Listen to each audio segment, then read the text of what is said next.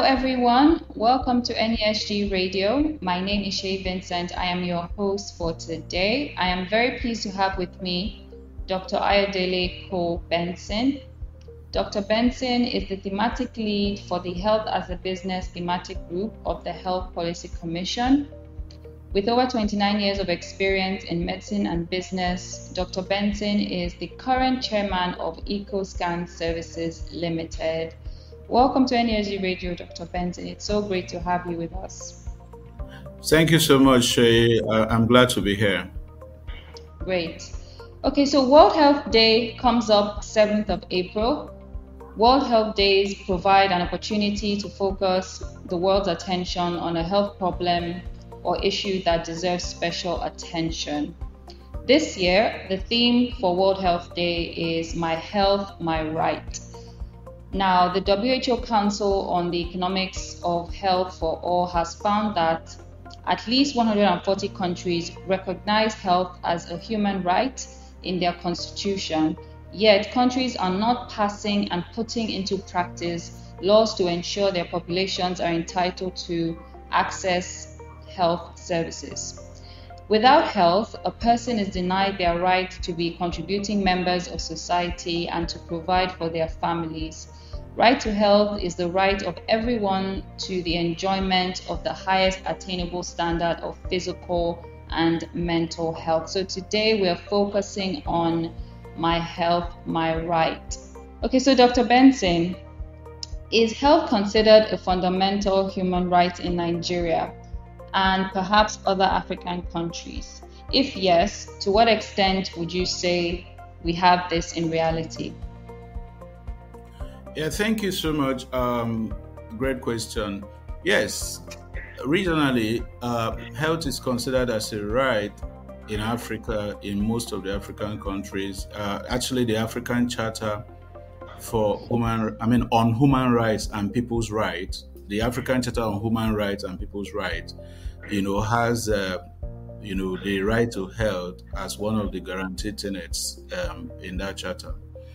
Nationally, also, we are guaranteed under Chapter 2 of the Constitution of the Federal Republic of Nigeria, 1999, as amended, and also in the National Health Insurance Act scheme, 1999, as amended. 1999,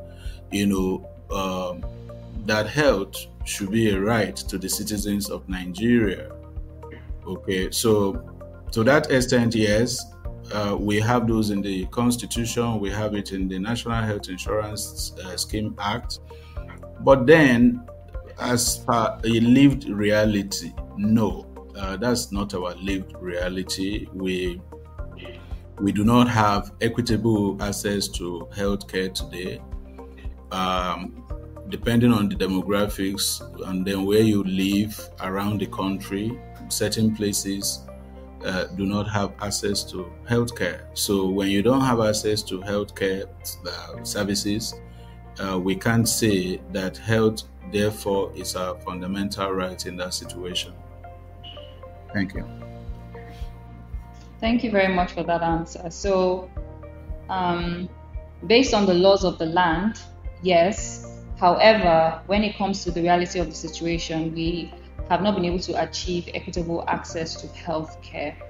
Okay, so this brings me to the next question. So what can we do as a nation to ensure that we achieve equitable access to healthcare services and this becomes a reality in Nigeria? Yeah, thank you. Equitable access in the first instance will mean availability of healthcare services anywhere people live around the country, urban or suburban or rural communities alike. So obviously this is a tough ask, but considering that government has established about 33,000 primary healthcare centers around the country, located across, every local government in different wards, literally everywhere. It seems achievable to provide equitable access to healthcare to the Nigerian population, irrespective of the place of domicile. But unfortunately, just about 1/3 or less of these primary healthcare centers are functional. So, in the good mind of our leaders in government, they have built primary healthcare centers across the country to ensure equitable access to at least that basic level of care. But with only 1/3 functional, I think the real question now will be, how do we make those PHCs functional such that we can have the 3 tiers of our healthcare system well synchronized, functional from primary care to secondary care and then to tertiary care, as the case may be. So my proposition in this case will be that first we need to begin to look at increasing public-private dialogue and engagement. Today, the private healthcare industry in Nigeria renders about 60% of the healthcare services to the population. Okay, so if we can deliberately bring the private sector participation in the implementation, to operationalize all our PHCs in the country, I think we will arrive at offering Nigerians the most basic primary care services in every locality across the nation. We will arrive there faster than we are doing presently. Okay, and that's why I was talking about improving private-public dialogue and engagement. Okay, and if we do that, that will be a step in the right direction in providing equitable access to healthcare, to Nigerians. And now I'm talking about this from the supply side. In this issue around access to care, we always need to look at it from the supply side and also from the demand side. Everything starts from the supply side. If the healthcare service is not available, it is not available. So people can't even have access to what is not available. So we start from the basic supply of healthcare services. And that's why I'm talking about engaging the private sector more. They have the critical mass. They are offering so much already to Nigerians. Up to 60% or more of the care we receive as Nigerians come from the private sector. So if government is able to engage more with the private sector, I think we will be able to bridge the supply gaps in terms of spread of healthcare services across the country, in every local government area, across all the 6 geopolitical zones. Having done that, you then want to look at the demand side, which means if somebody is actually ill, how easily can that person go to a public hospital or a private hospital to obtain care without necessarily having all the money in his or her pocket? Because that also limits access. The fact that today more than 80% of our healthcare needs are paid for out of pocket. So that again is a problem when you talk about equitable access to healthcare. So on the demand side, there has to be mechanisms that allows population to access care at the time of need, even if it is at that basic primary healthcare level. To that extent, government has also come up with the basic healthcare provision scheme, and so that when that goes into force, perhaps well implemented, it will be able to provide access to primary healthcare to Nigerians, irrespective of your place of domicile. But that is having solved the supply side of the equation. Then that demand side can be bridged by the Basic Healthcare Provision Fund. Thank you. Great, fantastic. Thank you very much. So one of the key things that you highlighted is the issue with functionality of primary healthcare centers, and that's something that we need to address. And involving the private sector is a very important way for us to address that issue. So thank you very much. Okay, so we've talked about equitable access to healthcare. We also know that quality healthcare is also a big problem, access to quality healthcare. So people might be able to access primary healthcare centers, but the quality of care might leave a lot to be desired. So, what are the constraints to quality healthcare in Nigeria, and how can these be overcome? Yeah, so the issue around quality is not a problem that can be solved just you know in a day. It will take some deliberate steps. Now, when you talk about quality, you will also want to talk about pricing, okay? Because quality, to a large extent, will also impact on pricing of the service that is to be obtained. Now, against the backdrop that as a nation, where we are right now in the general scheme of things, we are facing significant inflationary trends. Last month, for instance, we were having figures around 31% inflation rate. Now, having a reasonably priced, high quality care becomes a tough ask. That is where the care is available. Because when you talk about quality, you're going to look at first the cost of delivering that care, cost on the supply of the service that you want to, that a patient has come to assess. You look at cost from the medical devices perspective, cost from the equipment, cost on reagents, and costs, on drugs. As at today, most of our medical devices, medical equipment, reagents, and consumables, more than 90% of those are imported, and those impacts on forex. Therefore, pricing becomes an issue. Just about 50% or thereabout 53% of our common drugs used for everyday treatment are manufactured locally, just about 50 to 53%. The major branded products and new drugs coming into different clinical disciplines are all imported. These are things that will affect the quality of care, because if you don't have good quality drugs and good equipment to attend to patients, good medical devices to attend to patients, then you can't talk about quality. But you can't talk about these things, again, without talking about the cost of acquisition, the cost of implementation. So long as we are importing most of what we need in our healthcare system, then the quality of care issues becomes very serious, because we are not able to provide what we need to care for our patients most of the time, whether in the private or in the public sphere of our healthcare system. Today, whether you're running a private hospital or you're running a public hospital, you supply a lot of your energy need by running generators. The generators run on diesel, and today the diesel is going for about 1,650 naira per liter. At the end of the day, a patient that is lying in the hospital, on the hospital ward, needs some level of comfort.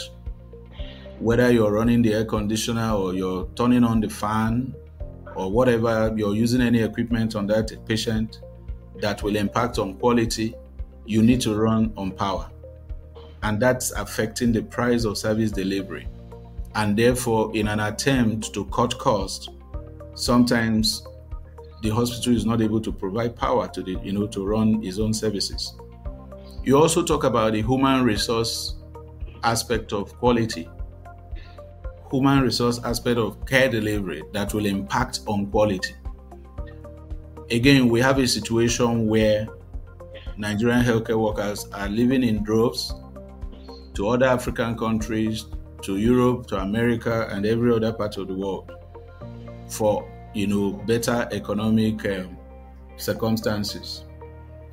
In that situation, is leaving major gaps in our ability to offer high quality care to our population. We are now having to do task shifting, such that roles that ordinarily doctors used to play, like I talked about running primary healthcare centers, Now we have to be running those primary healthcare centers with nurses, with community health extension workers. We have to be running those centers with, people lower down the rankings in the healthcare ecosystem. So those will impact on quality. All right. And every other thing I talked about also will impact on pricing. When you talk about rendering private healthcare services in Nigeria, even the hospitals and health facilities that are doing very well, at the end of the day, spend close to 30% or more of their income on wage bills.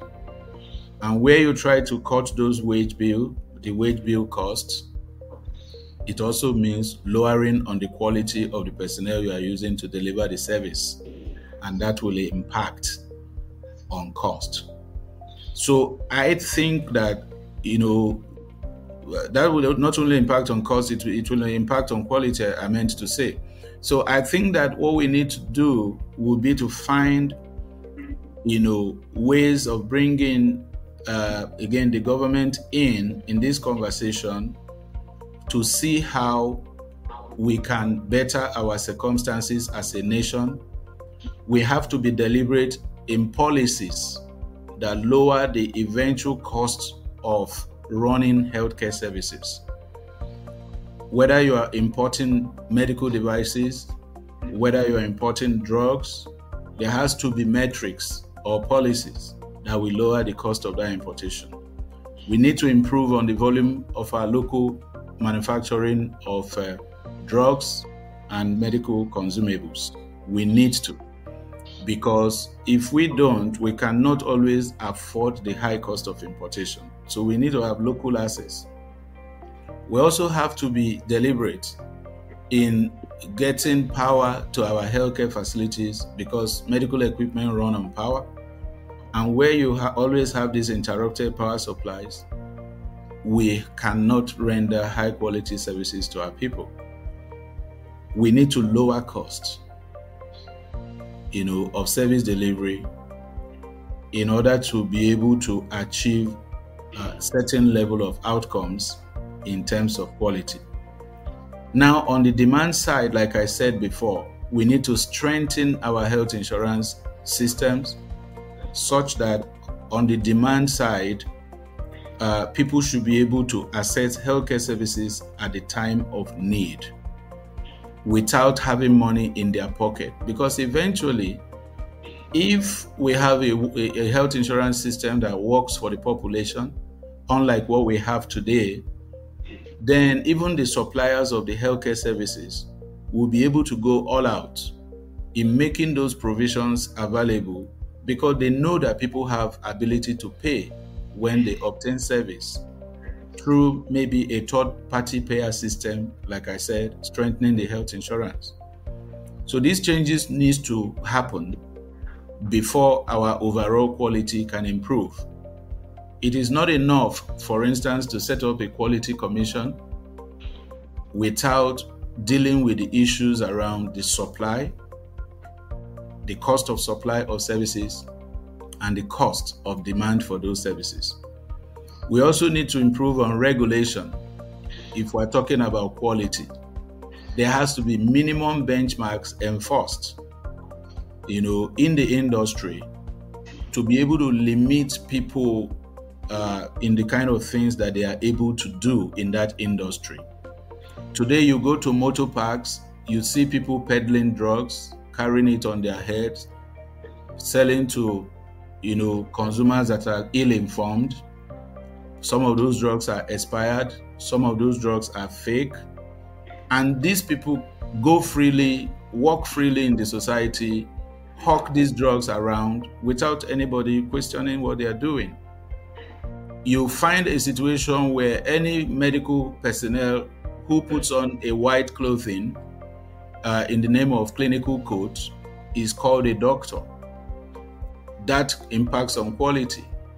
So until we also have regulations that keep people in check in what they are able to do and what they are able not to do in the healthcare industry, we will struggle with quality. So if our population must enjoy health as a right, then we must implement regulations by government that will help to sanitize the industry, the healthcare industry, whether in the public sector or in the private sector. Issues around licensing, issues around minimum operating standards, issues around continuous medical education. These are things that impact on quality, and somebody has to enforce them. Somebody has to enforce those regulations. Thank you. I think I should stop there so I don't go on and on. Great, fantastic. That was a very exhaustive answer, Dr. Benson. So you talked about the importance of lowering cost for service delivery, improving the volume of local manufacturing. So that's critically important. And the importance of also access to power for healthcare facilities. They also touched on the demand side, in particular strengthening health insurance systems, and then you touched on also the importance of improving regulation so that actors that are not qualified to provide care and to administer treatment are sanctioned. Okay, so thank you very much. Okay, so in terms of the goal of equitable access to quality healthcare, would you say this is achievable? And if so, how long do you think it would take us? Particularly since, as a country, we promoted health for all by the year 2000, and we're now in 2024, and we are yet to achieve this reality. Yes, thank you. I mean, I remember back in the days when it was touted health for all by the year 2000. And before we knew what was happening, 2000 came, and here we are in 2024, like you said, and health for all is still a far cry from being a reality. Now, it is not about the timeline that it will take. It is more about the principal actors in government that are in charge of our healthcare systems. It is about what they do, to make health for all a reality. We have to be intentional. We need to become intentional as players in that industry, public and private sector alike, to actually come together to hash out a plan that will be very holistic, in encompassing most of what I outlined before and much more, then backed with the political will to implement the plan. Because again, as a country, we're not short of white papers, policies, and plans, but we hardly then implement those plans to the letter. So you may come up with a 10 years plan. You may then call it the National Health Plan 2024 to 2034. Call it a National Health Plan. Have some milestones, some deliverables year on year, what you intend to achieve, how much of your healthcare insurance penetration you want to achieve 1 year to another, how much of regulations in quality you want to attain 1 year to another, how much of local manufacturing of drugs and medical consumables you want to achieve 1 year to another. A country like South Korea today have up to 99% of their medical consumables, their medical devices and equipment, everything they use in their healthcare system, locally manufactured in South Korea. So the importation into the healthcare system, very, very minimal. It's achievable, but there has to be a plan to it. There has to be policy that back that plan. There has to be deliberate intention by all concerned to make the plan work. Now, today, we find situations where government will enact policies, but the same government in a different arm of government is not honoring the policy. So you have situations where the leader of the country will say, oh, we are removing import duties on medical equipment. We have slashed it from XYZ% to 10% or 1% or whatever. Then you get to the ports and the customs says, sorry, we don't have the gazette to back that up. You must pay the due bill, the due charges. So you have things like an ambulance having the same HS code like you are importing a luxury car. Whereas there is a government policy somewhere that says ambulance should be cleared, as a healthcare, equipment that should attract a lower cost of clearing. So that's why I said we have to be intentional. And all the actors that are involved in that whole milieu, have to be in agreement that yes, Nigerian deserves health as a right. And if we do deserve access to healthcare for all, then we have to be intentional in the policies and processes we put in place to make it happen. We need to put a timeline to it, like you mentioned. It could be a 10 years timeline, it could be a 7 years timeline. If we're very ambitious, it could be a 5 years timeline. But setting the timelines by Ministry of Health, for instance, whereas Ministry of Finance is not involved in that plan, it will not work. All the actors have to be involved. Setting that goal at the national level, whereas the targets are not cascaded down to the sub-national levels across the states and the local government areas, is not going to work. So there has to be a holistic approach if we are actually serious in making health for all an achievable goal for all Nigerians. Thank you. Fantastic. Thank you very much, Dr. Benson. It's very important to have a holistic plan which is backed by political will. Okay, so as you know, almost all the SDGs are linked in some way to health. So achieving the SDGs will depend heavily on ensuring the right to health for all. In terms of the role that NESG can play, what do you think the NESG can do to help in the overall universal health coverage agenda for Nigeria in meeting the SDG goals in health? Well, NESG, being an apolitical think tank organization, can actually do so much. And this is a body that has been there now, clocking 30 years. Therefore, at least NESG has been in the recent history of the nation, and most of the trajectory the nation has gone through, NESG has been involved in most of those trajectories. Therefore, NESG, can play a pivotal role as an intervener, as a dialogue partner, as a watchdog, to bring all the relevant stakeholders to the table to chart a new course. As an advocacy think tank in the policy arena, NESG can provide evidence-based policies of what has worked in other countries and share those lessons with our healthcare policymakers and healthcare policy drivers so that we can also make relevant changes in our own circumstances, that we reposition Nigeria and reposition our healthcare system, as a nation. So I think that NESG, based on the extensive work we do out there across the different policy commissions and thematic groups, I think NESG can do a lot. NESG can begin to lead those conversations. NESG can be that critical intervener, in this regard.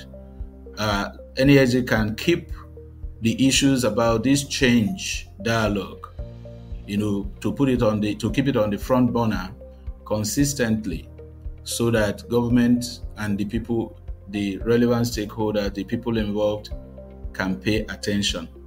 So I think NESG has a lot to do, and we also need to, deploy the right, the right tools in that whole engagement process to be able to get the attention of the critical stakeholders that needs to be having this conversation. We need to, as NASD, be able to provide to our leaders what the outcomes would be if healthcare becomes accessible to all Nigerians. In terms of the increase in the national productivities that we should expect, in terms of the overall impact that good health for the people will mean, in terms of the critical outcomes in our healthcare indices that would improve, NASD can easily be putting those information out there as we engage with the relevant stakeholders so that they know how important and why this is important. Today, Nigeria loses so much in outbound medical tourism. When you check the statistics, people are citing $1 billion per annum. People are citing all manner of figures that leave the country in multiples of millions of dollars annually for people through people seeking healthcare overseas. Outbound medical tourism, those are monies that can be retained in country if we reshape our healthcare system and reposition it in such a way that we can, attend to our people at the time of need with good quality care, at any time, such that is achieved already, just like it has been achieved already in some other geographies. If other countries have achieved it just by being meticulous and being steadfast in their quest to that accomplishment, I think we too can achieve it, but we need to be deliberate. So NASG can, bring all this to the table. NASG can lead in those conversations. NASG can continue to advocate. And I believe as we do that, we should be able to get the right attentions, especially because NASG, like I said, is apolitical, non-partisan. So this is not about the interest of any sector or the interest of any one human being. No, it is about national interest. So long as NASG continue to represent, the good people of Nigeria in its advocacies, I think NASG has the credibility to convene, these dialogues and also to play the roles of a watchdog in that process. Thank you. Great, fantastic. Thank you very much, Dr. Benson. So the NASG has a critical role to play in terms of pushing the universal health coverage agenda. Thank you very much. Okay, so do you have any final thoughts that you'd like to share before we conclude this interview? Thank you, Shay. Health as a right is possible. That will be my submission.